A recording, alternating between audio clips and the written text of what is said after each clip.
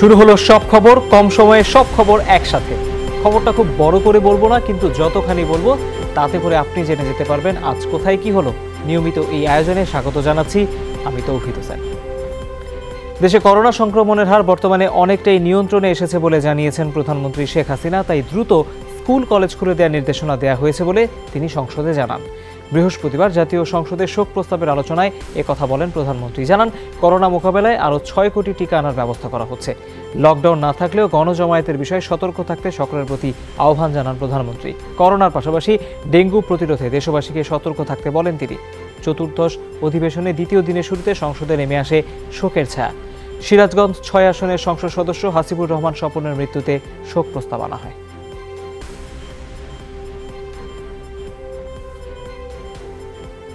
আমরা খুব তাড়াতাড়ি স্কুল কলেজ খুলে দেওয়ার জন্য ইতিমধ্যে আমি নির্দেশ দিয়েছি, সেই ব্যবস্থাও নেওয়া হচ্ছে।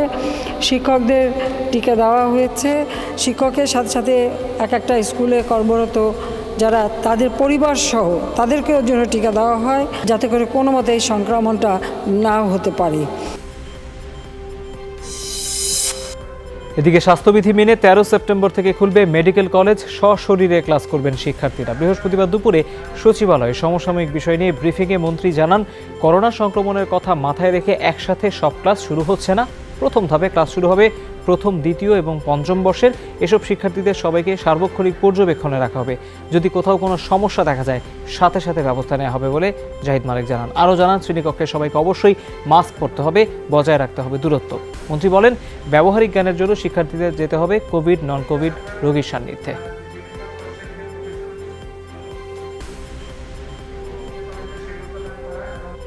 সামনে মিটিং আছে আন্তঃমন্ত্রণালয়, সেই মিটিংয়ে আমাদের ওই শিক্ষা মন্ত্রণালয় থাকবে, আমরা থাকব এবং আরও অন্যান্য মন্ত্রণালয় থাকবে।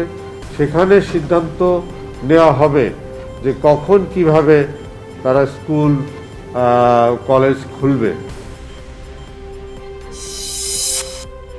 করোনায় দেশে আরও 88 জনের প্রাণহানি হয়েছে। শনাক্ত হয়েছে 3436 জন। এই নিয়ে মোট মৃত্যু 26,362 জন। পরীক্ষার অনুপাতে শনাক্তের হার 10.4%। নমুনা পরীক্ষা হয় 33,025টি। এ পর্যন্ত শনাক্ত 15,07,116 জন। 24 ঘন্টায় সুস্থ হয়েছেন 5,901 জন। মোট সুস্থ 14,37,885 জন। মৃত 88 জনের মধ্যে পুরুষ 54 জন, নারী 34।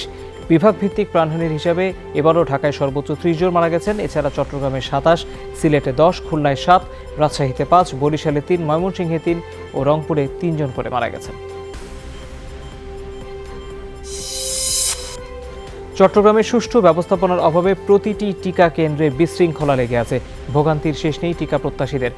মডার্নার মজুদ প্রায় শেষের দিকে শুনে দ্বিতীয় ডোজের জন্য চাপ আরও বাড়ছে। কোটা পূর্ণ হয়। এরই মধ্যে মেডিকেল কলেজ ও জেনারেল হাসপাতাল কেন্দ্রে প্রথম ডোজের নিবন্ধন বন্ধ করে দেওয়া হয়েছে।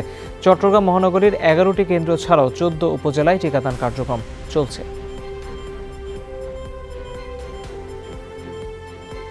পরিচিত আছে তাদেরকে ডেকে ডেকে এখান থেকে বাছাই করে করে এখান থেকে এই গেট দিয়ে ঢুকাবে, এই গেট দিয়ে ঢুকাবে। পিছন থেকে একজন ইশারা করতেছে, ওরা বলতেছে কি এই একে ঢুকান, একে ঢুকান। এইভাবে যদি ঢুকায় বিশৃঙ্খলা করে তাহলে আমাদের তো এইভাবে দাঁড়িয়েই থাকতে হবে। আদৌ আমরা কি দিতে পারবো? নেটের অনেক প্রবলেম থাকে, সার্ভারের প্রবলেম থাকে, আমরা ঢুকতে পারি না। ডেলি তো আবার হচ্ছেও না। এত মানুষজনের ভিড় আমার জমে যাচ্ছে, ওগুলো আবার পরের দিন দিতে হচ্ছে, পরের দিন দিতে হচ্ছে, জমে যাচ্ছে, যার কারণে একটু লেন্দি হচ্ছে আর কি। ভোগান্তি ছাড়াই বিদেশগামীদের একদিনেই পাইয়ে দেওয়া হবে করোনার টিকা, এমন প্রলোভনে টিকা প্রত্যাশীদের কাছ থেকে অর্থ হাতিয়ে নিয়ে একটি চক্রের 4 সদস্যকে গ্রেপ্তার করেছে র্যাব। বিএসএমএমইউ ও মুগদা হাসপাতালের টিকাদান কর্মীদের সঙ্গে সখ্য করে প্রতারক চক্রটি এই কাজ করে আসছিল বলে র্যাব জানিয়েছে। টাকা নেওয়ার পরই ওই ব্যক্তির সাথে যোগাযোগ বন্ধ করে দেওয়া হতো। রাজধানীর মুগদা, মহাখালী, শাহবাগ, মিরপুর ও শেরেবাংলা নগর এলাকায় এই চক্রটি সক্রিয় ছিল। এমন প্রতারক চক্রের বিরুদ্ধে র্যাবের অভিযান অব্যাহত রয়েছে বলে জানিয়েছে বাহিনীর মুখপাত্র। তারা জুন থেকে এই ধরনের প্রতারণা শুরু করেছে এবং 2 শতাধিক বলেছি আমি, এবং তারা যেটা বলেছি 2,500 থেকে 5,000 টাকা পর্যন্ত টিকা বেঁধে সব ধরনের যেই ধরনের টিকা যেই দেশে চলে বা যেই ধরনের সার্টিফিকেট প্রয়োজন এইটা মানে ভিত্তিতে তারা যার কাছ থেকে যেমন নিতে পারে, এবং 2,500 থেকে 5,000 টাকা তার জনপ্রতি নিয়েছে। প্রকৃত ইতিহাস দূরে সরিয়ে রাখতে মিথ্যাচার করে কোনো লাভ হবে না। কেননা বিএনপি ও এর প্রতিষ্ঠাতা জিয়াউর রহমান গণতন্ত্র আর রাষ্ট্রের অস্তিত্বের ইতিহাস। প্রতিষ্ঠাবার্ষিকীর আলোচনায় এমন মন্তব্য করে বিএনপি মহাসচিব মির্জা ফখরুল ইসলাম আলমগীর বলেছেন, ক্ষমতাসীনরা স্বাধীনতাকে কলঙ্কিত করে চলেছে। অনুষ্ঠানে সিনিয়র নেতারা সব উস্কানি অগ্রাহ্য করে সরকার পতনের চূড়ান্ত আন্দোলনে নামার আহ্বান জানান। জিয়াউর রহমানের মাজারে জিয়াউর রহমানের লাশ নাই, তাহলে ওই ইতিহাসকে সবটা মিথ্যা। তিনি শত্রুর বুলেটের সামনে আর্টিলারি রেঞ্জের মধ্যে তিনি এসে জেড ফোর্সের ব্যাটালিয়ন সমূহকে পরিচালনা করেছেন, তার একজন চাক্ষুষ সাক্ষী আমি। আওয়ামী লীগ ইতিহাস এই দেশের আত্মাকে বিক্রি করবার ইতিহাস। আওয়ামী লীগ ইতিহাস এই দেশের মানুষের আকাঙ্ক্ষা যে গণতন্ত্রের ব্যবস্থা, সেই গণতন্ত্রের ব্যবস্থাকে ধ্বংস করবার ইতিহাস। সত্যকে মিথ্যা প্রমাণ করার চেষ্টা করে কোনো লাভ হবে না। এদিকে প্রতিষ্ঠাবার্ষিকীর সমাবেশ ঘিরে চট্টগ্রামে বিএনপি নেতাকর্মীদের সাথে পুলিশের ধাওয়া পাল্টা ধাওয়া ও লাঠিচার্জের ঘটনায় 7 নেতাকর্মীকে আটক করেছে পুলিশ। বৃহস্পতিবার নগরীর কাজীর দেউরি এলাকায় মহানগর বিএনপি অফিসের সামনে সমাবেশে যোগ দিতে যাওয়ার সময় একটি মিছিলকে বাধা দিলে ঘটনার সূত্রপাত। ধাওয়া পাল্টা ধাওয়া শুরু হলে পুরো এলাকা রণক্ষেত্রে পরিণত হয়। এক পর্যায়ে পুলিশ লাঠিচার্জ করে মিছিল ছত্রভঙ্গ করে আটক করা হয় 7 জনকে। পরে দলীয় কার্যালয়ের সামনে সমাবেশ করে চট্টগ্রাম মহানগর বিএনপি। দমন পীড়ন নির্যাতন চালিয়ে সরকার বেশি দিন ক্ষমতায় টিকে থাকতে পারবে না বলে সমাবেশে মন্তব্য করেন দলটি নেতারা। যারা আজকে মামলা হামলার শিকার হয়েছে অনতিবিলম্বে তাদেরকে মুক্তি দিতে হবে, অন্যথায় বাংলাদেশ জাতীয়তাবাদী দল গণতান্ত্রিকভাবে এই মামলা হামলা গ্রেফতারের প্রতিবাদে তারা সমাবেশ করবে। দেখতে পাই যে কিছু পূর্বের মামলার আসামি আছে, অবজার্ভ করছিলাম, তখনই ওরা ওই ইটপাট খেল মারা শুরু করে আমাদের, তো আমরা হালকা দাওয়া দিই। মাদক মামলায় চিত্রনায়িকা পরিমণির দ্বিতীয় ও তৃতীয় দফা রিমান্ডের যৌক্তিকতা নিয়ে নিম্ন আদালতের 2 বিচারকের কাছে ব্যাখ্যা চেয়েছেন হাইকোর্ট। আগামী 10 দিনের মধ্যে এই ব্যাখ্যা দিতে বলা হয়েছে। বৃহস্পতিবার দুপুরে বিচারপতি মোস্তফা জামান ইসলাম ও বিচারপতি KM জাহিদ সরওয়ার কাজলের ভার্চুয়াল বেঞ্চ এই আদেশ দেন। রিমান্ড মঞ্জুরকারী ঢাকার সংশ্লিষ্ট মেট্রোপলিটন ম্যাজিস্ট্রেটগণ কিসের ভিত্তিতে রিমান্ড মঞ্জুর করেছেন তার ব্যাখ্যা জানাতে বলা হয়েছে। জবাব সন্তোষজনক না হলে সংশ্লিষ্টদের হাইকোর্টে হাজিরা দেওয়ার নির্দেশ দেওয়া হবে। একই সঙ্গে রিমান্ড চাওয়ার কারণ ও নিজের অবস্থান ব্যাখ্যা করতে নথিসহ মামলার তদন্তকারী কর্মকর্তাকে 15 সেপ্টেম্বর আদালতে হাজির হওয়ার আদেশ দেওয়া হয়েছে। এ বিষয়ে পরবর্তী আদেশের দিন 15 সেপ্টেম্বরের দিন ঠিক করেছেন হাইকোর্ট। এদিকে সহকারী অ্যাটর্নি জেনারেল মিজানুর রহমান জানিয়েছেন, যৌক্তিক কারণেই পরিমণিকে তৃতীয়বার রিমান্ডে নেওয়া হয়েছে। পরিমণির প্রথম রিমান্ডে যে স্টেটমেন্ট এবং দ্বিতীয় রিমান্ডের স্টেটমেন্টের মধ্যে অনেক পার্থক্য ছিল এবং সে অনেক সমাজের অনেক নামি দামি লোককে হিউমিলিয়েট করতে চেষ্টা করেছে, উল্টাপাল্টা মিথ্যা দিয়ে জড়াতে চেষ্টা করেছে, যেইটা ভেরিফাই করতে যে পুলিশকে তৃতীয়বার রিমান্ডে নিতে হয়েছে এবং তৃতীয়বারের পর আর পুলিশ তাকে রিমান্ডের আবেদন করেনি। আমরা অনারেবল কোর্টে এই যুক্তি তুলে ধরে আদেশের বিরোধিতা করেছি। পুলিশের অপরাধ তদন্ত বিভাগ সিআইডির অতিরিক্ত উপপুলিশ মহাপরিদর্শক শেখ ওমর ফারুককে বাধ্যতামূলক অবসর দেওয়া হয়েছে। বৃহস্পতিবার স্বরাষ্ট্র মন্ত্রণালয়ের জননিরাপত্তা বিভাগ থেকে এক প্রজ্ঞাপনে তাকে অবসরে পাঠানো হয়। এতে উল্লেখ করা হয়, চাকরি 25 বছর পূর্ণ হওয়ায় সরকারি চাকরি আইন 2018-এর 54 ধারার বিধান অনুযায়ী জনস্বার্থে তাকে সরকারি চাকরি থেকে অবসর দেওয়া হয়েছে। আলোচিত চিত্রনায়িকা পরিমণি এবং মডেল মৌ ও পিয়াসার বিরুদ্ধে দায়ের হওয়া মামলাগুলোর তত্ত্বাবধান করতে গিয়ে আলোচনায় আসেন অতিরিক্ত ডিআইজি ওমর ফারুক। একই প্রজ্ঞাপনে খাগড়াছড়ি জেলার মহালছড়ির 6ষ্ঠ এপিবিএনের অধিনায়ক মোহাম্মদ আব্দুর রহিমকেও অবসরে পাঠানো হয়েছে। 80 লাখ টাকা সহ হাতে নাতে গ্রেপ্তার বরখাস্ত হওয়া ডিআইজি প্রিজন্স পার্থ গোপাল বণিককে নিম্ন আদালতে দেয়া জামিনের আদেশ বাতিল করেছেন হাইকোর্ট। আগামী 20 সেপ্টেম্বরের মধ্যে তাকে বিচারিক আদালতে আত্মসমর্পণ করতে বলা হয়েছে। পাশাপাশি মামলাটি স্থানান্তর করা হয়েছে দ্রুত বিচার ট্রাইব্যুনাল 4-এ। নিষ্পত্তির জন্য সময় দেওয়া হয়েছে আগামী বছরের 28 ফেব্রুয়ারি পর্যন্ত। একই সাথে ঢাকার বিশেষ জজ আদালত 5-এর বিচারক ইকবাল হোসেনের কাছে ব্যাখ্যা চেয়েছেন হাইকোর্ট। নির্দেশ দিয়েছেন প্রতিটি মামলার রায় ও আদেশ উন্মুক্ত আদালতে দেওয়ার। সাবেক ডিআইজি প্রিজন পার্থগোপাল বণিকের যে জামিনটা দিয়েছিলেন সেটা মহামান্য আদালত বাতিল করেছেন এবং তাকে 20 সেপ্টেম্বরের মধ্যে ট্রায়াল কোর্টে সারেন্ডার করার জন্য নির্দেশনা দিয়েছেন। নাম্বার 2, নাম্বার 3 যে এই মামলাটা ট্রায়ালের জন্য ওই কোর্ট থেকে স্পেশাল আপনার হলো যে ট্রাইব্যুনালে দ্রুত বিচার ট্রাইব্যুনালে ট্রান্সফার করার জন্য নির্দেশনা দিয়েছেন। দেখিলাম, শুনিলাম আর ফেলে দিলাম। হাইকোর্ট এই মন্তব্যটা করেছে, অত্যন্ত গুরুত্বপূর্ণ, সিগনিফিক্যান্ট। এবং ইদানিং আমাদের মাঝে একটা টেন্ডেন্সি ডেভেলপ করা হয়েছে যে হাইকোর্টের আদেশ গোপন করে আদেশ নেওয়া। This is very very bad. সবার ভালোবাসায় সিক্ত হয়ে বিদায় নিলেন ক্যাপ্টেন নওশাদ আতাউল কাইয়ুম। বৃহস্পতিবার দুপুরে বিমান বাংলাদেশের বলাকা ভবনে জানাজা শেষে বনানী কবরস্থানে তাকে দাফন করা হয়। এর আগে সকালে নাগপুর থেকে শাহজালাল আন্তর্জাতিক বিমানবন্দরে পৌঁছায় ক্যাপ্টেন নওশাদের মরদেহ। তাকে শ্রদ্ধা জানান বিমানের ঊর্ধ্বতন কর্মকর্তা ও সহকর্মীরা। বিমানবন্দর থেকে ক্যাপ্টেন নওশাদের মরদেহ উত্তরার বাসায় নেওয়া হয়। এক নজর দেখতে ছুটে আসেন পরিবার, পরিজন, বন্ধুরা। ফ্লাইটে থাকার সময় ভারতের আকাশে হার্ট অ্যাটাক করেন ক্যাপ্টেন কাইয়ুম। এরপর দ্রুত নিকটস্থ নাগপুর বিমানবন্দরে জরুরি অবতরণ করানো হয়। বেঁচে যায় বিমানের 124 যাত্রী। সংকটকালীন মুহূর্তে উনার দক্ষতা দিয়ে উনি অনেক যাত্রীর প্রাণে রক্ষা করার ব্যাপারে চেষ্টা করেছেন। একজন ভালো ক্যাপ্টেন ছিলেন। উনার অকাল মৃত্যুতে আমরা গভীরভাবে শোকাহত, মর্মাহত, বিয়োগ ব্যথা ভারাক্রান্ত। দায়িত্ব পালন করারত অবস্থায় উনার মৃত্যু, এটা একটা ভিন্ন মাত্রা বহন করে। দুঃখজনক ঘটনা কি হতে পারে?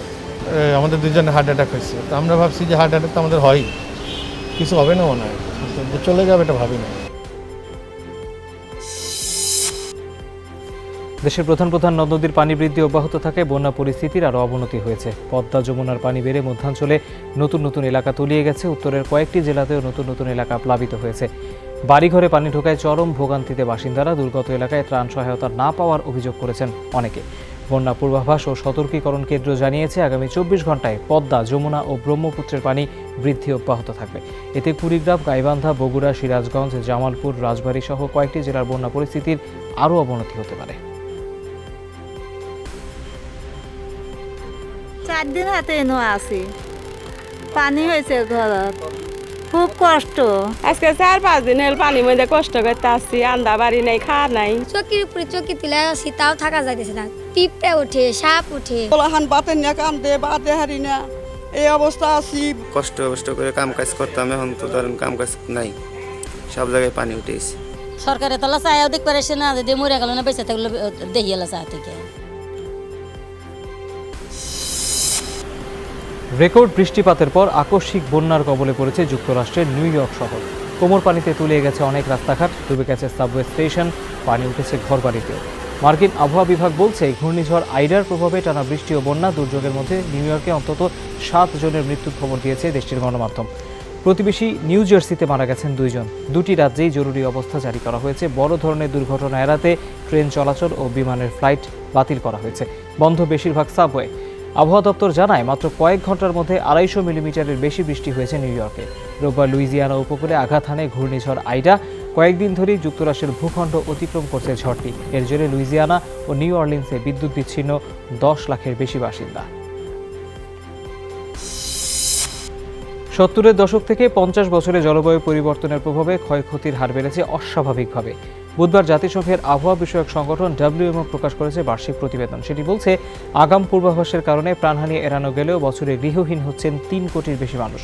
সংস্কার, পুনর্গঠন আর ত্রাণ তৎপরতার তহবিল বাৎসরিক $140 কোটি করার পরও সামাল দেওয়া যাচ্ছে না পরিস্থিতি। করোনা মহামারীর মধ্যেও ভারত, বাংলাদেশ এবং প্রশান্ত মহাসাগরীয় দ্বীপ রাষ্ট্রগুলো বহুমুখী প্রাকৃতিক দুর্যোগের মুখোমুখি। গেল বছরে গৃহহীন হয়েছেন 3.10 লাখের মতো মানুষ।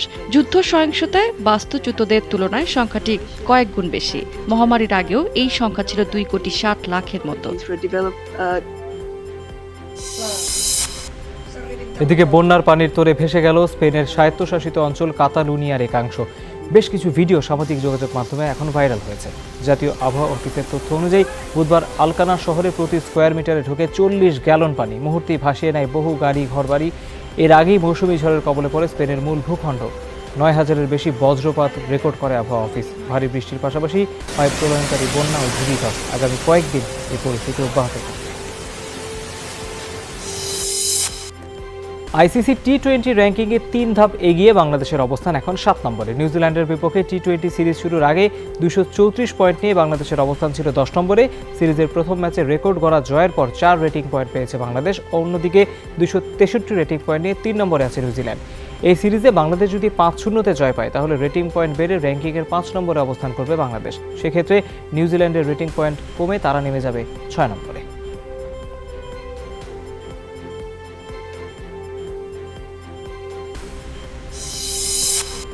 দুই দেশের চলমান টি-20 সিরিজের খবরও জানাতে চাই। নিউজিল্যান্ডের বিপক্ষে প্রথম জয়ের পর এবার সিরিজ জয়ের দিকে চোখ বাংলাদেশের। সেই পথে দ্বিতীয় ম্যাচকে পাখির চোখ করছেন স্বাগতিক অধিনায়ক মাহমুদুল্লাহ। ধরে রাখতে চান পারফরম্যান্সের ধারাবাহিকতা। তবে দ্বিতীয় ম্যাচেই ব্যাটসম্যানরা কাঙ্ক্ষিত পারফর্ম করবে বলে বিশ্বাস নিউজিল্যান্ড কোচের। মিরপুরের হোম অফ ক্রিকেটে সিরিজের দ্বিতীয় ম্যাচ শুরু হবে আজ বিকেল 4টায়।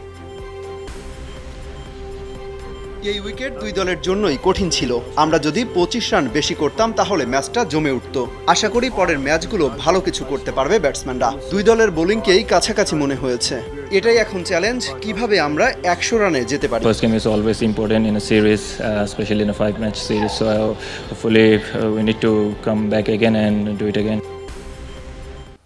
করোনা নেগেটিভ হয়েছে নিউজিল্যান্ডের ব্যাটসম্যান ফিন অ্যালেন, যুক্ত হয়েছেন দলের বায়োবাবলে। যুক্তরাষ্ট্রে দি 100 খেলে ঢাকায় আসেন অ্যালেন, কিন্তু 2 দিন পর তার করোনা শনাক্ত হয়। সাথে সাথে আইসোলেশনে রাখা হয় হোটেলে। এরপর দ্রুতই তার নেগেটিভ আসায় স্বস্তি প্রকাশ করেছে নিউজিল্যান্ড টিম ম্যানেজমেন্ট। তবে সিরিজের দ্বিতীয় ম্যাচে অ্যালেনের খেলার সম্ভাবনা খুব কম। গত নিউজিল্যান্ড সফরে বাংলাদেশের বিপক্ষে তার অভিষেক হয়। সেখানে খেলেছিলেন 29 বলে 71 রানের টর্নেডো ইনিংস, আর তার স্ট্রাইক রেট 171.57। এদিকে ম্যাট হেনরিও অপেক্ষায় আছেন দলের সাথে যুক্ত হওয়ার। কোভিড পরীক্ষায় নেগেটিভ এলেই তিনি যুক্ত হবেন দলের সাথে। অস্ত্র, গুলি ও প্রাইভেট কার সহ আন্তর্জাতিক অস্ত্র ব্যবসায়ী চক্রের 5 সদস্যকে গ্রেপ্তার করেছে ডিবি পুলিশ। গোপন সংবাদের ভিত্তিতে বুধবার রাতে রাজধানীর দারুসালাম এলাকায় বেড়িবাঁধে অভিযান চালিয়ে এদের আটক করা হয়। ডিবি বলছে, এরা অস্ত্র কারবারি, ভারতে তৈরি অস্ত্র দীর্ঘদিন ধরে বাংলাদেশের বিভিন্ন জেলায় বিক্রি করত। কেবল অস্ত্র চোরাচালানি নয়, গ্রেপ্তারকৃতরা যেই চক্রের সেই দলটির সদস্যরা গোল্ড স্মাগলিং, ইয়াবা আর আইস মাদকের ব্যবসাও করে আসছিল। আগে যেমন অনেক বেশি ছিল, এখন না, কিন্তু ইদানিংকালে বেশ 2-3টে ঘটনা ঢাকাতে ঘটেছে, ঢাকার বাইরেও আমরা দেখেছি কিছু। আর এই ব্যবসায়ীরা শুধু ঢাকায় যে বিক্রি করে তা না, ঢাকার সাথে সাথে তারা তাদের অত্র এলাকায় খুলনা, বাগেরহাট, যশোর সব এলাকায় বিক্রি করে, অন্য জায়গায় করে কিনা সেগুলো আমরা দেখি। গাজীপুরের কালিয়াকৈর উপজেলার শফিপুর এলাকা থেকে বইয়ের ভেতর থাকা বিদেশি পিস্তল সহ এক যুবককে গ্রেপ্তার করেছে মৌচাক ফাঁড়ি পুলিশ। পুলিশ জানায়, গোপন খবরের ভিত্তিতে বৃহস্পতিবার ভোরে শফিপুর পূর্বপাড়া এলাকায় অভিযান চালায় তারা। পরে স্থানীয় ফারুক গাজীর বাসা থেকে পিয়াস চৌধুরী নামে ওই যুবককে আটক করা হয়। এ সময় তার রুমে থাকা একটি বইয়ের ভেতর থেকে বিদেশি পিস্তল ও একটি ম্যাগাজিন উদ্ধার করা হয়। গ্রেপ্তারকৃত যুবকের বিরুদ্ধে অস্ত্র আইনে মামলা হয়েছে। বৃহস্পতিবার দুপুরে তাকে আদালতের মাধ্যমে কারাগারে পাঠানো হয়।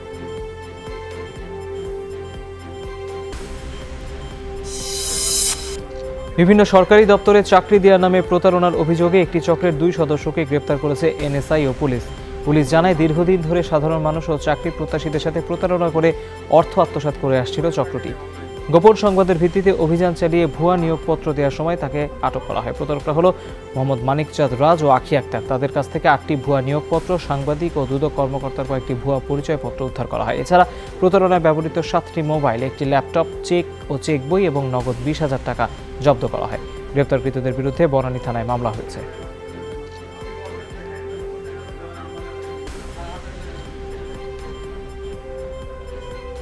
আমার ওই যে ফিঙ্গার টিঙ্গার নিল 10 আঙ্গুলের, তারপরে বলতেছে যে পোস্টে চাকরি করতেছে ওটাতে করো, প্রমোশনটা আমরা দেখবো, এরকম বলছে। তার নাম হচ্ছে শুক্র আলী। তো উনি বলছিল যে তোমাকে এরকম মানে স্বাস্থ্য অধিদপ্তরে স্বাস্থ্য সহকারী পদে নিয়োগ দেওয়া যাবে। তার কাছে মোট আমাদের অলরেডি 10,70,000 টাকা দেওয়া আছে। হ্যাঁ, মানে দেওয়া আছে বলতে এটা এইভাবে দেওয়া আছে, মানে আর হ্যাঁ বাকি টাকা দিব। হাওরে নৌকা ভ্রমণে গিয়ে নববধূকে সংঘবদ্ধ ধর্ষণের অভিযোগে হবিগঞ্জের আদালতে মামলা হয়েছে। বৃহস্পতিবার সকালে নারী ও শিশু নির্যাতন দমন ট্রাইব্যুনালে 8 জনের বিরুদ্ধে মামলাটি করেন ভিকটিমের স্বামী। আদালত অভিযোগটি আমলে নিয়ে 24 ঘন্টার মধ্যে মামলার রেকর্ডে লাখাই থানা পুলিশকে নির্দেশ দেন। এই ঘটনায় এখন পর্যন্ত একজনকে গ্রেপ্তার করেছে পুলিশ। গত 25 আগস্ট দুপুরে লাখাইয়ের মোরাকারি গ্রামের এক যুবক তার সদ্য বিবাহিত স্ত্রীকে নিয়ে টিক্কাপুর হাওরে নৌকা ভ্রমণে যান। সাথে ছিল রাকিব নামের এক বন্ধু। হঠাৎ অপর এক নৌকায় 8 জনের একটি দল হানা দেয়। অভিযুক্তদের ধরতে অভিযানে নেমেছে পুলিশ। 10-12টা ছেলে আসছিল, আসার পরে আমার স্বামী আর স্বামীর বন্ধুরা নিয়ে নিছে, নেওয়ার মারছে। আর আমার নৌকা, আমি যে নৌকার নিচে বসে আসছিলাম, এনে 4-5 জন আইছিল। ভিডিও ভাইরালের ভয়ে আমরা আসলে কোনো জায়গায় মুখ খুলি নাই। আমরা চাইছিলাম যে এটা একটা সমাধান নিয়ে হয়ে যায়। বিজ্ঞ আদালতের এই নির্দেশে এফআইআর হওয়ার পরে আমরা প্রত্যাশাই করতে পারি যে এই ভিকটিম এবং এ বাদী ন্যায় বিচার পাবেন। যাদের বিরুদ্ধে বিজ্ঞ আদালতে অভিযোগ দায়ের করেছেন তাদের মধ্যে আমরা একজনকে অ্যারেস্ট করে ফেলেছি, বাকি আসামিদের আমরা অ্যারেস্ট করে ফেলবো। চট্টগ্রাম বন্দরের সচিব পরিচয়ে দীর্ঘদিন ধরে প্রতারণা করে আসা সেকান্দার আলী নামে এক ব্যক্তি অবশেষে পুলিশের জালে ধরা পড়েছে। ফাঁস হয়েছে তার প্রতারণার কৌশল। 5 লাখ টাকায় নিশ্চিত চাকরির প্রলোভন দেখিয়ে তিনি হাতিয়েছেন বিপুল অর্থ, এমনকি ভেরিফিকেশনের কথা বলে বোকা বানিয়েছেন পুলিশকেও। ভুয়া সচিবের এই চক্রে আছেন আরও 2 জন, যারা ক্লায়েন্ট ঠিক করে দেন। বিশ্বাস অর্জনের জন্য পরিপাটি পোশাক পরতেন এই প্রতারক। কয়েক কিস্তিতে টাকা আদায় হয়ে গেলেই চম্পট দিতেন। ধরা পড়ার খবর পেয়ে থানায় ছুটে যান ভুক্তভোগীরা। এই প্রতারকের বিরুদ্ধে মামলা হয়েছে চট্টগ্রামের কোতোয়ালি থানায়।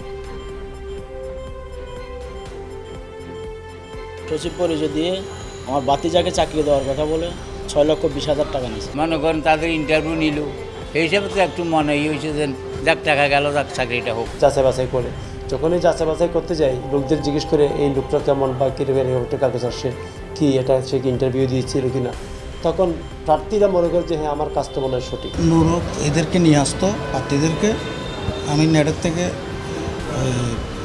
পুলিশ ভেরিফিকেশনের কাগজগুলো উঠাই ওগুলো প্রার্থীদের পুলিশের কাছে পাঠাতো।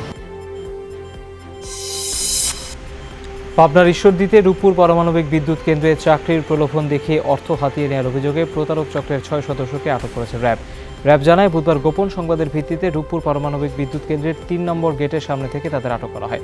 প্রতারক চক্রের সদস্যরা হলো শুভ, মোমেন, সাজু, রকিব আলী, আরশাদ সর্দার ও সৈকত আলী। জিজ্ঞাসাবাদে রূপপুর পারমাণবিক বিদ্যুৎ কেন্দ্রে চাকরি দেওয়ার প্রলোভন দেখিয়ে চাকরি প্রত্যাশীদের কাছ থেকে মোটা অঙ্কের টাকা হাতিয়ে নেওয়ার কথা স্বীকার করেছে তারা। এই চক্রের বাকি সদস্যদের ধরতে অভিযান অব্যাহত আছে।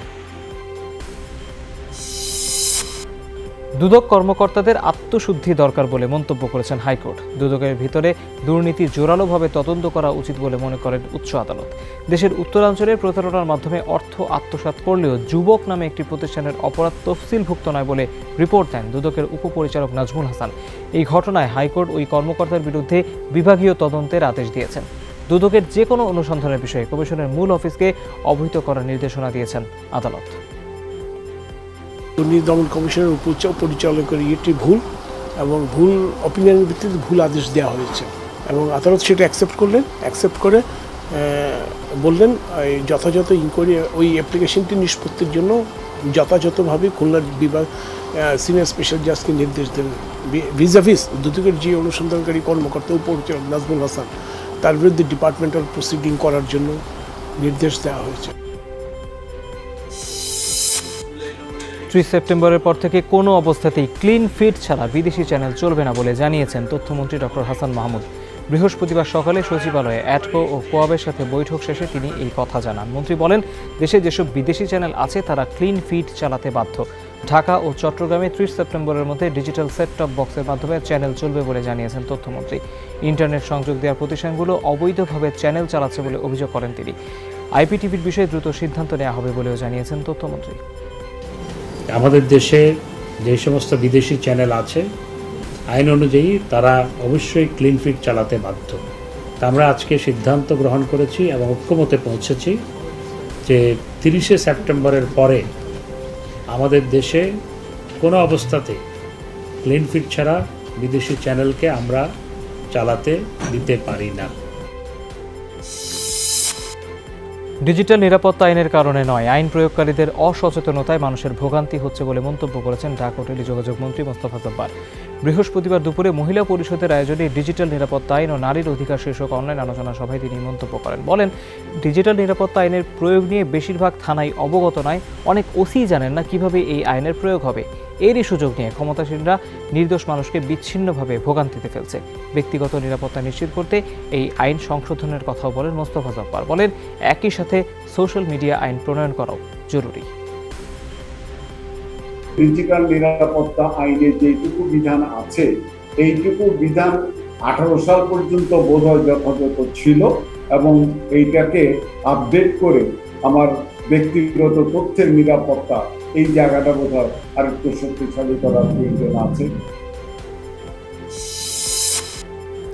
আজই ইসলামিক এমিরেটস অফ আফগানিস্তানের নতুন সরকার ঘোষিত হতে পারে। তালেবান মুখপাত্র আহমেদুল্লাহ মোত্তাকি সামাজিক যোগাযোগ মাধ্যমে জানিয়েছেন, কাবুলের প্রেসিডেন্ট প্যালেসে প্রস্তুতি চলছে।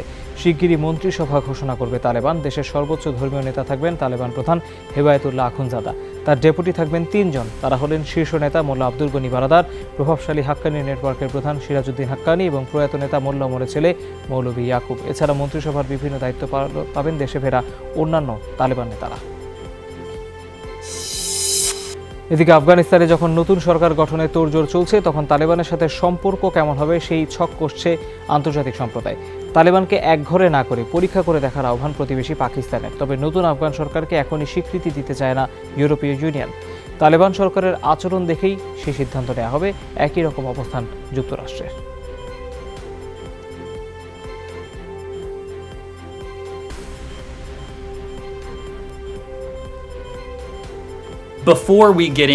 ভবিষ্যৎ আফগান সরকারের সাথে সম্পর্ক কেমন হবে তা অনেক বিষয়ের উপর নির্ভর করে। সরকারের আচরণ কেমন হয়, আমাদের জাতীয় স্বার্থের সাথে তা সাংঘর্ষিক কিনা সেটাও দেখতে হবে। তালেবানকে একঘরে করার অর্থ আফগানদের বিচ্ছিন্ন করে ফেলা, সংঘাতের পথে ঠেলে দেয়া।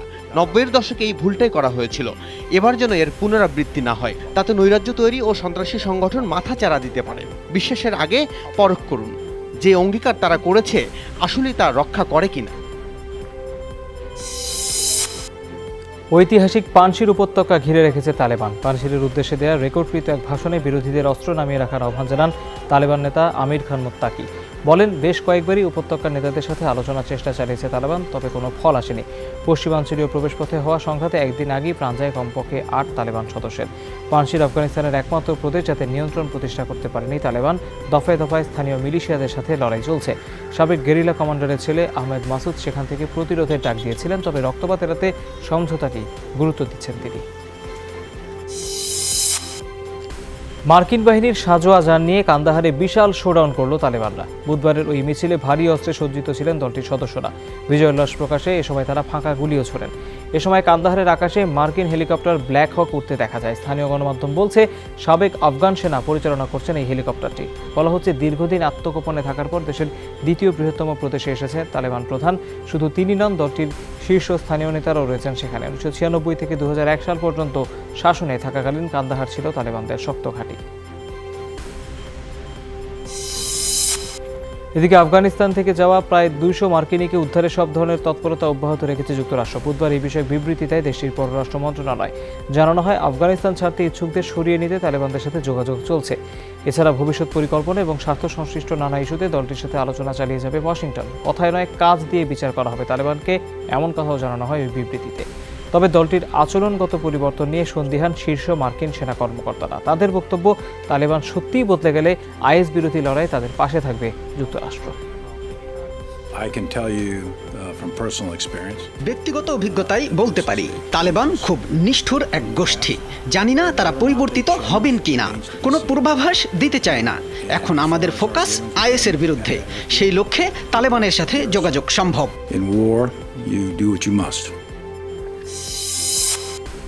নাইজেরিয়ায় আবারও অস্ত্রের মুখে 73 স্কুল শিক্ষার্থীকে অপহরণ করল বন্দুকধারীরা। বুধবার এই তথ্য নিশ্চিত করে পুলিশ। জানায়, বুধবার সকালে কায়া গ্রামের একটি স্কুলে হামলা চালায় অস্ত্রধারীরা। শিক্ষার্থীদের মুক্তির জন্য গোষ্ঠীটির সাথে আলোচনা চলছে প্রাদেশিক সরকারের।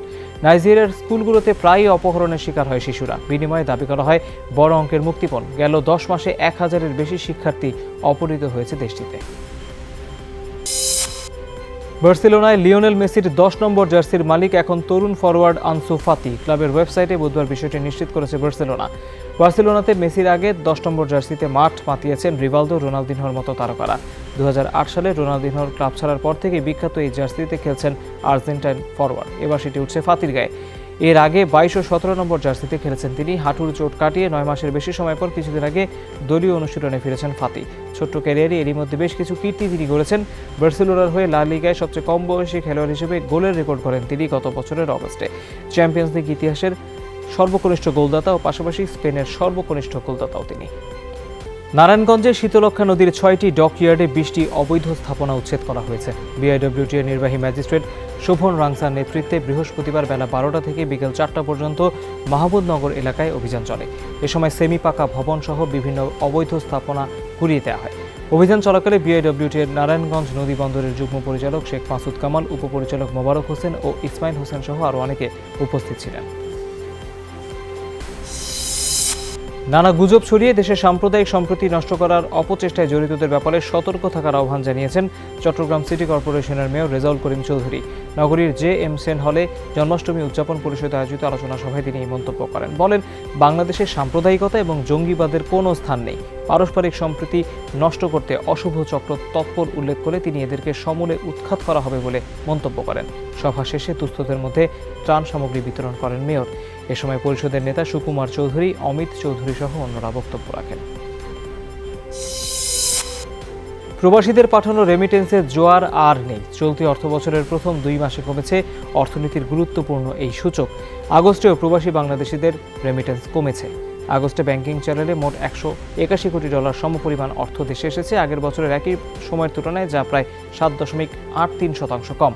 বাংলাদেশ ব্যাংকের হালনাগাদ পরিবেশনে এমন তথ্য মিলেছে। গত 2020-21 অর্থ বছরের জুলাই থেকে অগস্ট সময় $456 কোটি $15 লাখ রেমিটেন্স পাঠিয়েছেন প্রবাসীরা। চলতি অর্থ বছরের একই সময় এসেছে $368 কোটি $16 লাখ।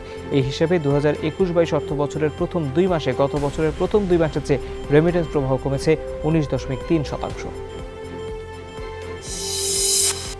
আলোচিত বেসিক ব্যাংকের আত্মসাৎ হওয়া অর্থের মধ্যে 1600 কোটি টাকা উদ্ধার হয়েছে। তবে শান্তিনগর শাখার 372 কোটি টাকার মধ্যে উদ্ধার হয়েছে মাত্র 1 কোটি টাকা। বৃহস্পতিবার দুপুরে হাইকোর্টে এই তথ্য দিয়েছে দুর্নীতি দমন কমিশন দুদক।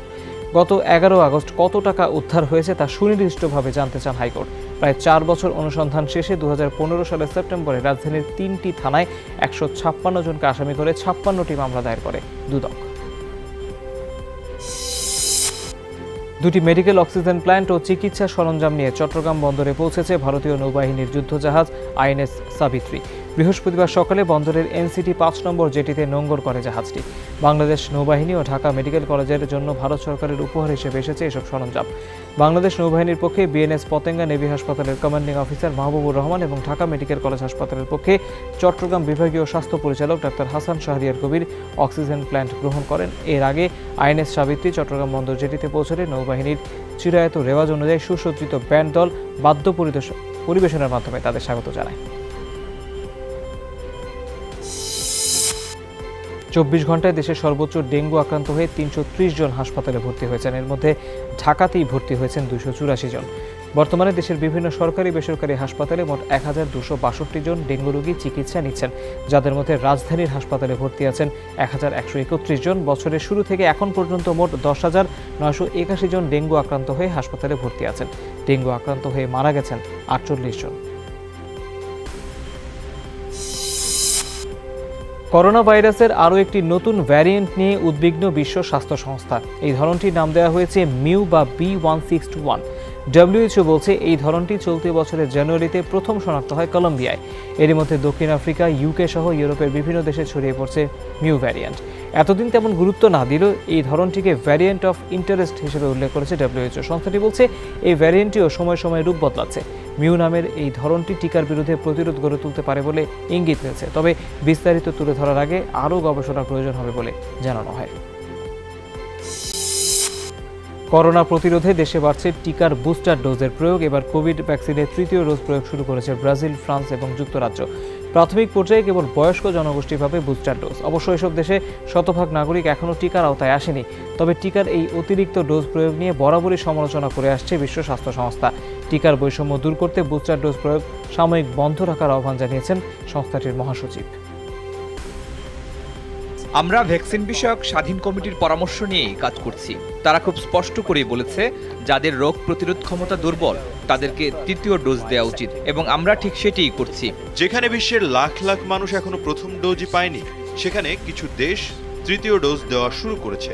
আমি তাদের অনুরোধ করব এই মাসের শেষ পর্যন্ত বন্ধ রাখুন বুস্টার ডোজ প্রয়োগ। সবচেয়ে বেশি ঝুঁকিপূর্ণ জনগোষ্ঠীর জন্য 3য় ডোজ প্রয়োগের প্রয়োজন হতে পারে, কিন্তু সবাইকে গণহারে দেওয়া উচিত হবে না।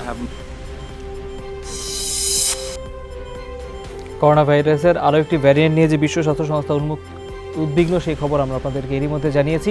পরের প্রসঙ্গে যেতে চাই। মাদক চোরা কারবারিদের ধরতে শুধু জুলাই মাসে 42টি অভিযান চালিয়েছে স্পেন। আটক করা হয় 107 জনকে। ইউরোপল বলছে বার্সেলোনা সহ 3টি শহরে চালানো হয় অভিযান। এতে উদ্ধার হয় বিপুল পরিমাণ মাদক। সন্ধান মিলেছে কমপক্ষে 50টি গাঁজার খামারে। পুলিশ বলছে ঘরেই বিশেষ ইলেকট্রিক পদ্ধতিতে সেসব চাষ করা হচ্ছিল। মূলত স্পেন থেকে ইউরোপের বিভিন্ন দেশে এসব মাদক ছড়িয়ে দেওয়া হতো। গাঁজা চাষের জন্য আনুমানিক 19 লাখ মার্কিন ডলারের বিদ্যুৎ অবৈধভাবে ব্যবহার করা হয়েছে। বন্ধুত্ব গড়তে এগিয়ে এলো বিশাল আকৃতির তিমি। আর্জেন্টিনার পাতাগোনিয়ায় দেখা মিলল এই বিরল দৃশ্যের। পুয়ের্তো মেদ্রিন্স উপকূলে এক নারী একটি কাঠের প্যাডেল বোট চালাচ্ছিলেন। নৌকাটি দেখে এগিয়ে আসে বিশাল আকৃতির এক তিমি। হালকা ধাক্কা দিয়ে সে খেলতে থাকে, চারপাশে ঘুরে বেড়ায়। তাতে আতঙ্কিত হয়ে পড়েন ওই আরোহী। তাকে তীর থেকে অভয় দেন পর্যবেক্ষকরা। পরে নিচ থেকেই গভীর পানিতে চলে যায় তিমি মাছটি। আগস্ট থেকে অক্টোবরের মধ্যে বাচ্চা জন্মদানের জন্য মাইলের পর মাইল পথ পাড়ি দিয়ে সাউদার্ন রাইট ওয়েলস এই সময় উপকূলের কাছে দেখা যায় দানবীয় প্রাণীগুলোকে।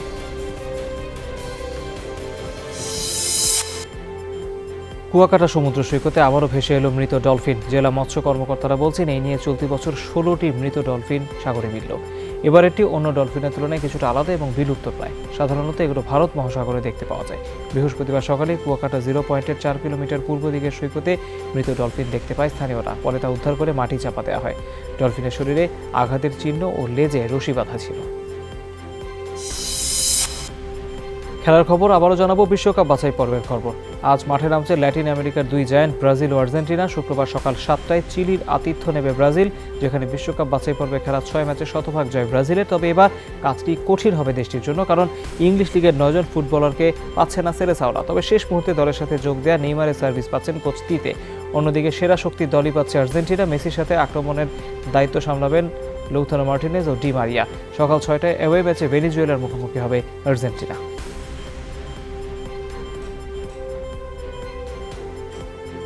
কে আছে আর কে নেই সেটা নিয়ে ভাবতে চাই না, কারণ যারা মাঠে নামবে তারা সবাই ব্রাজিলের জয়ের জন্য লড়বে। কেবলমাত্র 3 পয়েন্টের লক্ষ্য।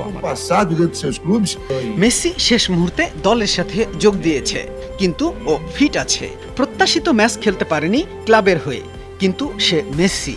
সুস্থ থাকলে অবশ্যই মাঠে নামবে অধিনায়ক। 2022 সালের কমনওয়েলথ গেমসের আসর থেকে বাদ দেওয়া হয়েছে শুটিং ও আর্চারি ডিসিপ্লিন। ফলে পদক জয়ের সম্ভাবনা থেকে বঞ্চিত হলো বাংলাদেশ। এই গেমস থেকে প্রায় নিয়মিতভাবে বাংলাদেশের জন্য পদক জিতে এসেছেন শুটাররা, কিন্তু এবারের আসলে শুটিং না থাকায় পদক আসছে না বাংলাদেশের। একই চিত্র আর্চারির ক্ষেত্রেও। কমনওয়েলথে এবারের আসর হতে চলেছে ইংল্যান্ডের বার্মিংহামে। তবে শুটিং এবং আর্চারির ইভেন্টগুলো আয়োজন করতে চেয়েছিল ভারত, কিন্তু সেখানে করোনা পরিস্থিতির অবনতি হয় তাতে রাজি হয়নি কমনওয়েলথ কর্তৃপক্ষ। এদিকে শুটিং ফেডারেশনের মহাসচিব ইন্তেখাবুল হামিদ অপু জানিয়েছেন, বিভিন্ন দেশ থেকে অস্ত্র ও গোলাবারুদ নিয়ে শুটাররা আসেন গেমসে। নিরাপত্তার কারণেই শুটিং ডিসিপ্লিন বাতিল হয়েছে। টোকিও 2020 অলিম্পিকে যারা সারা দেশ যখন এখানে এসেছে তারা একটা মিটিং করেছে। মিটিং করে আবার সিদ্ধান্ত নিয়ে নিয়েছে যে শুটিং অ্যান্ড আর্চারি বাদ কমনওয়েলথ গেমসের থেকে। খুলনায় বিদ্যুৎস্পৃষ্ট স্বামী ও স্ত্রীর মৃত্যু হয়েছে। বৃহস্পতিবার সকালে নগরীর ছোট খালপাড় এলাকায় এই ঘটনা ঘটে। স্বজনরা জানান, বিদ্যুতের তারে জড়ানো কাপড় রড দিয়ে ছাড়াতে গেলে বিদ্যুতে জড়িয়ে পড়েন মোহাম্মদ শাওন। তাকে বাঁচাতে গেলে বিদ্যুৎস্পৃষ্ট হন স্ত্রী জান্নাত। এতে ঘটনাস্থলে ওই দম্পতির মৃত্যু হয়। খবর পেয়ে পুলিশ ও ফায়ার সার্ভিস গিয়ে মরদেহ দুটি উদ্ধার করে। শাওন জান্নাত দম্পতির 4 বছরের একটি কন্যা সন্তান রয়েছে। এই ঘটনায় এলাকায় শোকের ছায়া নেমে এসেছে। শ্বশুরবাড়ি বেড়াতে গিয়ে কক্সবাজারের উখিয়ার বালুখালী রোহিঙ্গা ক্যাম্পে বজ্রপাতে 2 রোহিঙ্গার মৃত্যু হয়েছে। এই ঘটনায় আহত হয়েছেন আরও 3 জন। বৃহস্পতিবার সকালে বালুখালী রোহিঙ্গা শিবিরের 17 নম্বর ক্যাম্পে এই ঘটনা ঘটে। এপিবিএন জানায়, বুধবার রাতে নিজেদের ক্যাম্প থেকে পাশের 17 নম্বর ক্যাম্পের শ্বশুরবাড়িতে বেড়াতে আসেন হারেজ ও হাসান। সেখানে সকালে ঝোড়ো বাতাসসহ বৃষ্টি শুরু হলে বসতঘরের চালা ঠিক করতে বের হয় 2 জামাই। এ সময় বজ্রপাতে তাদের মৃত্যু হয়। আহত হয়েছে আরও 3 জন। নিহতদের মরদেহ উদ্ধার করা হয়েছে। আহতদের স্থানীয় ফিল্ড হাসপাতালে চিকিৎসা দেওয়া হচ্ছে। সাভারে এক গৃহবধূর মরদেহ উদ্ধার করেছে পুলিশ। বৃহস্পতিবার সকালে পৌর এলাকার দক্ষিণ রাজাসন এলাকার বাসায় রুমা আক্তারের মরদেহ পাওয়া যায়। পুলিশ জানায়, স্থানীয়রা 999-এ ফোন করে জানায় সিঙ্গাপুর প্রবাসী মোশাররফ হোসেনের স্ত্রীকে কে বা কারা গলা কেটে হত্যা করেছে। পরে মরদেহ উদ্ধার করে ময়নাতদন্তের জন্য রাজধানীর শহীদ সোহরাওয়ার্দী মেডিকেল হাসপাতালে পাঠানো হয়েছে। নিহত গৃহবধূর 15 বছর বয়সী একটি মেয়েও রয়েছে। মা মেয়ে পাশাপাশি 2টি কক্ষে থাকতেন। কারা কি কারণে রুমা আক্তারকে হত্যা করেছে সেই বিষয়ে নিশ্চিত করতে পারেনি পুলিশ কিংবা স্বজনরা। নরসিংদীতে হারিয়ে যাওয়ার 40 দিন পর মোবাইল ও ক্যামেরা উদ্ধার করল ডিবি পুলিশ। ঢাকা থেকে নরসিংদী চরাঞ্চলে ঘুরতে এসেছিলেন রৌদ্র ও শিহাব নামের 2 যুবক। চরাঞ্চলে করিমপুর যাওয়ার পথে রাস্তায় হারিয়ে ফেলেন তাদের 2টি মোবাইল ও একটি ডিএসএলআর ক্যামেরা। হারানো জিনিস ফিরে পেতে অভিযোগ দেন পুলিশ সুপার কার্যালয়ে। পুলিশ, জেলা গোয়েন্দা পুলিশ ও তথ্য প্রযুক্তির সহায়তায় দীর্ঘ 40 দিন পর করিমপুর থেকে হারিয়ে যাওয়া মোবাইল ও ক্যামেরা উদ্ধার করেন। ফিরে পেয়ে পুলিশকে ধন্যবাদ ও কৃতজ্ঞতা জানিয়েছেন ওই দুই যুবক।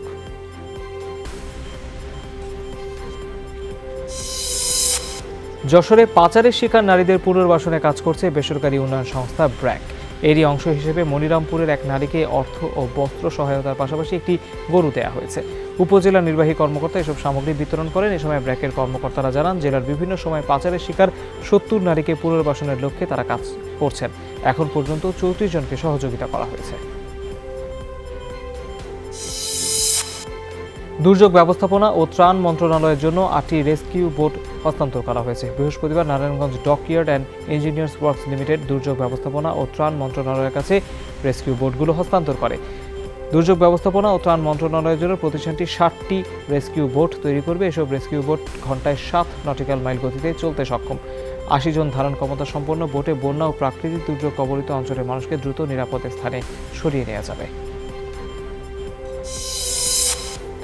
Online shop foreign collection fashion হাউসের দ্বিতীয় আউটলেটের উদ্বোধন করা হয়েছে। বৃহস্পতিবার বিকেলে যমুনা ফিউচার পার্কে আউটলেটের উদ্বোধন করা হয়।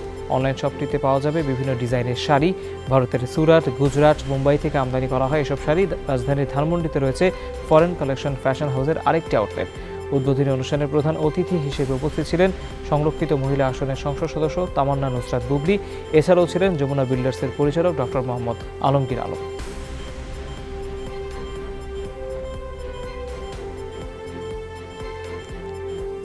আজকের এই শুভ উদ্বোধনে আমি সবাইকে স্বাগত জানাচ্ছি। আমি দৃঢ়ভাবে বিশ্বাস করি যমুনা ফিউচার পার্ক এখন সকল বর্ণের, সকল মননের, সকল রুচির, সকল চিন্তনের এবং সকল চাহিদার মানুষের প্রয়োজনকে সাথে রেখেই সাজানো হয়েছে।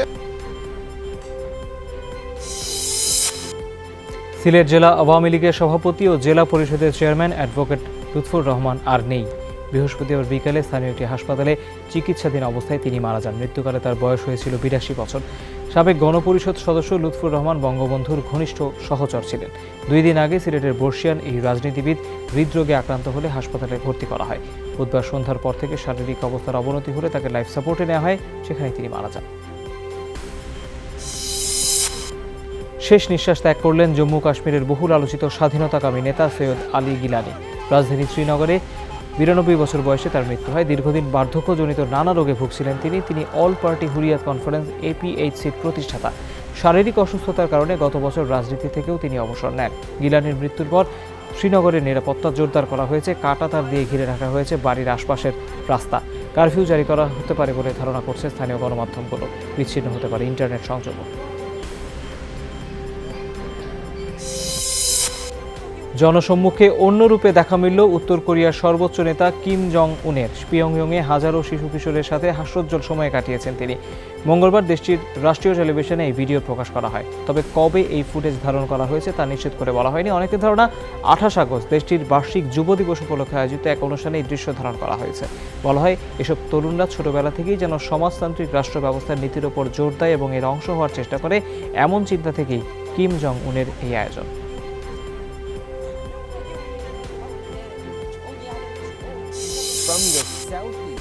পোষা কুকুরের কারণেই কিছুটা বিব্রত কানাডার গ্লোবাল নিউজ টরন্টোর উপস্থাপক অ্যান্থনি ফার্নেল। গেল সপ্তাহে তিনি আবহাওয়ার সবশেষ তথ্য দর্শকদের সামনে তুলে ধরছিলেন। তার আগেই দৃশ্যপটে হাজির তার কুকুর। ভার্চুয়াল স্ক্রিনের সামনেই কয়েকবার দেখা যায় ওই পোষা প্রাণীটিকে। বড় কোনো বাধাবিঘ্ন ছাড়াই ফার্নেল উপস্থাপনা শেষ করেন। হাস্যরসের মাধ্যমে বিষয়টিকে তিনি হালকাও করে দেন। বিদায় নেওয়ার আগে দর্শকদের সাথে পরিচয় করাতে ভুলেননি কুকুর চার্লিকে। সামাজিক যোগাযোগ মাধ্যমে বর্তমানে ভাইরাল এই আবহাওয়ার খবর। ভারতের জাতীয় পশু হিসেবে গরুকে স্বীকৃতি দেয়া হোক, বুধবার এক মামলার প্রেক্ষিতে এমন মন্তব্য করেছেন এলাহাবাদের উচ্চ আদালত। চলতি বছর মার্চে গো হত্যা বিরোধী আইনে জাভেদ আমির নামের এক মুসলিমকে গ্রেপ্তার করে উত্তরপ্রদেশ পুলিশ। বুধবার তারই জামিন আবেদন বাতিল করেন বিচারপতি শেখর কুমার যাদব। একই সাথে 12 পৃষ্ঠার এক পর্যবেক্ষণ পড়ে শোনান তিনি। বলেন, বাঁচার অধিকার সবার উপরে, শুধু সংখ্যালঘুদের খাবারের জন্য কোনো প্রাণী হত্যাকে সমর্থন করা হবে না। কোনোভাবেই গরুর মাংস খাওয়া মৌলিক অধিকার হতে পারে না, এমনটাও জানান ওই বিচারপতি। একই সাথে গরুকে জাতীয় পশু ঘোষণার সুপারিশ করেন তিনি। বলেন, যারা গরুর ক্ষতি করে তাদের শাস্তি পেতে হবে। সংবিধান অনুসারে ভারতের জাতীয় পশু বাঘ। এলাহাবাদ হাইকোর্টের পর্যবেক্ষককে রাজনৈতিক উদ্দেশ্য প্রণোদিত বলে অভিহিত করেছেন অনেকে। সিরিজের চতুর্থ টি-20তে জিম্বাবুয়েকে 64 রানে হারিয়েছে স্বাগতিক আয়ারল্যান্ড। টস হেরে ব্যাট করতে নেমে শুরু থেকে আগ্রাসী ব্যাটিং করে আইরিশরা 4 উইকেট 174 রানে সংগ্রহ করে তারা। সর্বোচ্চ 47 রান করেন কেভিন ওব্রায়ান। জবাবে কোনো প্রতিদ্বন্দ্বিতাই করতে পারেনি জিম্বাবুয়ে। সর্বোচ্চ 28 রান করেন অধিনায়ক ক্রেইগ অরভিন। ম্যাচ সেরা মার্ক এড্রিয়ার 4 উইকেট নিয়েছেন। এই জয়ে এক ম্যাচ হাতে রেখেই সিরিজ জিতল স্বাগতিকরা। শুক্রবার একই ভেন্যুতে সিরিজের শেষ টি-20 অনুষ্ঠিত হবে। দর্শক, এই ছিল আজকের সব খবরে। এতক্ষণ সাথে থাকার জন্য ধন্যবাদ সবাই।